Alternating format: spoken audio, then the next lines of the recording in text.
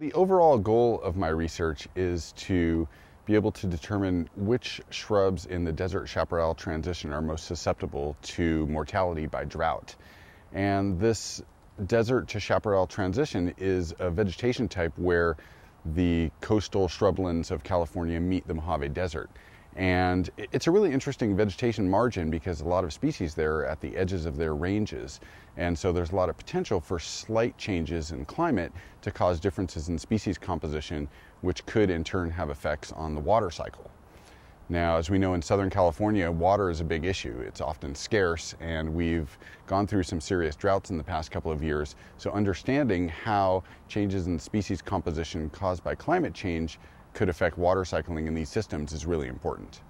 With differences in rooting depth or differences in the way species transpire water, differences in leaf area coverage that could be caused by changes in climate, there's a lot of potential for these systems to experience really big changes in the way that they cycle water. And that could have effects for what comes out of streams and how much water is recharging our aquifers on that side of the mountains. So in terms of water outputs for uses for society, this could have really important implications.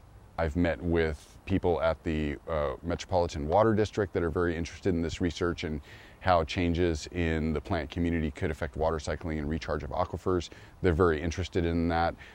Even a basic knowledge of how much water these different types of desert chaparral or intermediate shrubs transpire during a season are things that we really don't know.